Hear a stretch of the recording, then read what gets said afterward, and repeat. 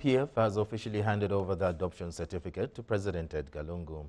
PF Secretary General Davis presented the certificate to President Lungu at a colorful ceremony in Lusaka amidst dances and ululations. The ceremony was attended by Vice President Inongawina and members of the Central Committee.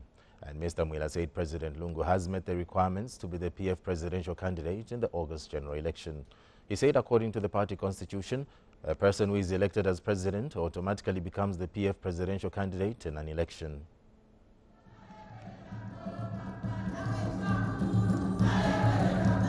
You will recall, all of us, that under Article 52B or 2, the president of our party applied to my office to stand as president.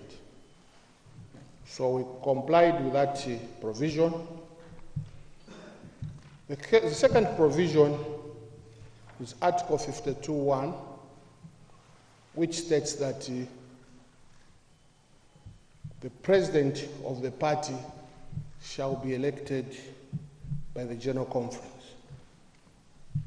The same constitution goes further on Article 52(8), that whoever shall be elected as party president of the party automatically shall be a candidate for the party.